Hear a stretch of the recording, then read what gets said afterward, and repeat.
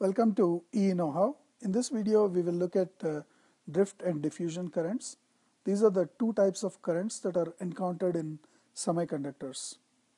Let's first look at the drift current. Drift current happens in metals too, not only semiconductors. So let's take a material which is a cylindrical material,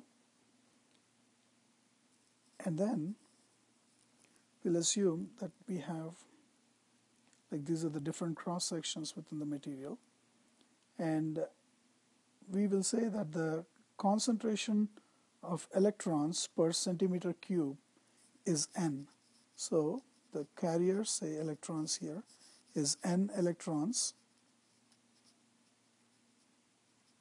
that are there per centimeter cube in this material.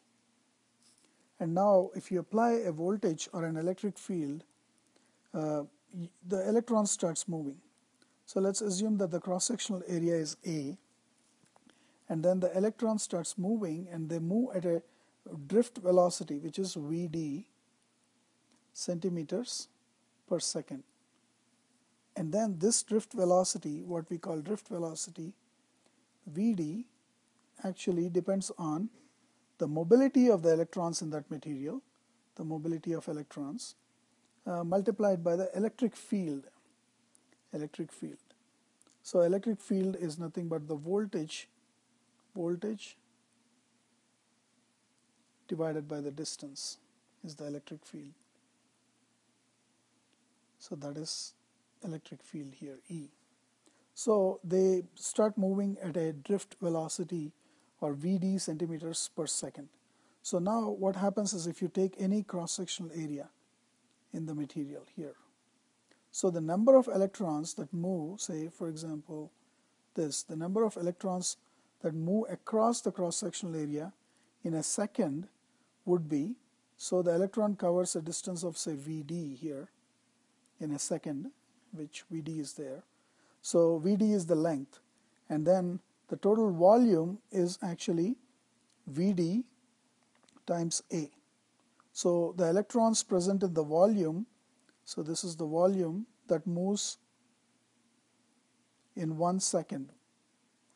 So this is Vd multiplied by A is the volume, and the electrons contained in that volume move across a cross-sectional area. So we know that the electronic concentration is n. So the number of electrons crossing a particular cross-sectional area, so crossing a particular cross-sectional area,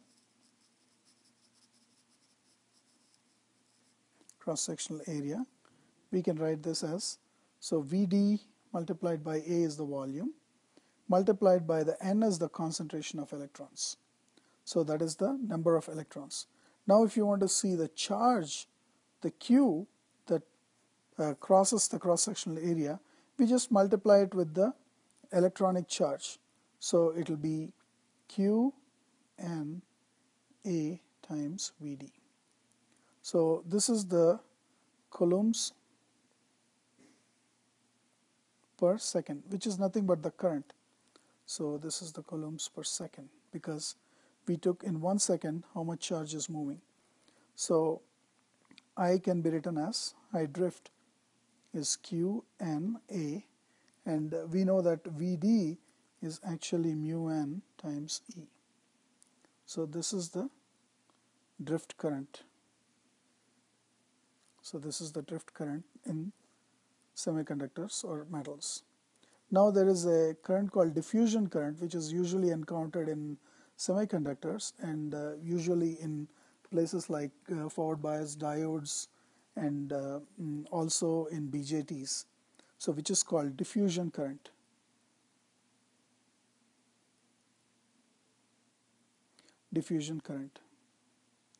So this happens because there is a difference of concentration in holes or electrons with respect to the distance. So now if you inject holes into an n-type semiconductor, they diffuse into the n-type semiconductor. So if you have an n-type semiconductor, like I'll take a p-n junction. So you got a p plus n junction, and if you inject holes, you forward bias this junction, the holes diffuse in the n-type semiconductor, so like this, and then the holes get recombined. So electrons keep moving from this side, the electrons will move from this side, and then the holes will move from the other side. The holes will move from the other side, they will recombine, and then there will be a current. So this is the diffusion current.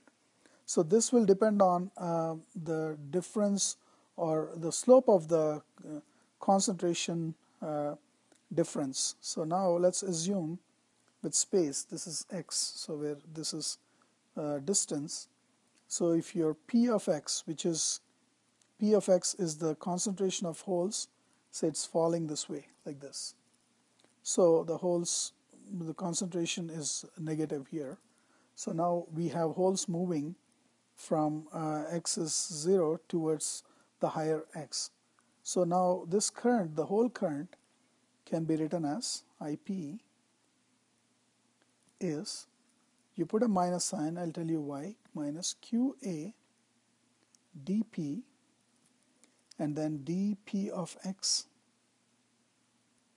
over dx. So this is the slope. This is the slope of the concentration of holes. And we know that in this case it's negative here. It's negative here. So this negative sign cancels with this negative sign. So you get a positive current, because when you say holes are moving, you get a positive current. So you get positive current. And where dP, now if you look at what dP is, this dP is called diffusion coefficient. Diffusion coefficient. And this dP is actually dependent on the mobility.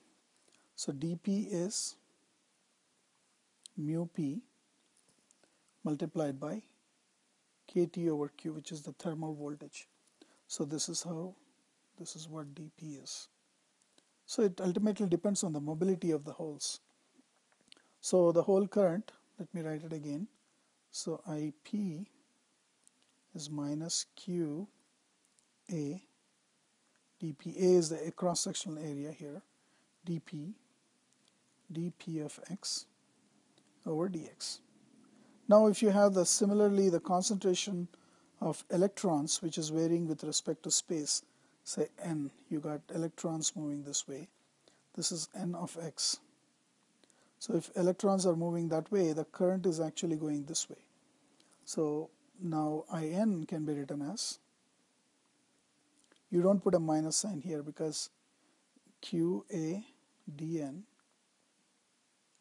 of x over dx. So here in this case dn of x over dx is negative. So we get negative current in the positive x direction. So we get negative current, which means that actually, like I told you, the current is moving this way because the electrons are moving this way.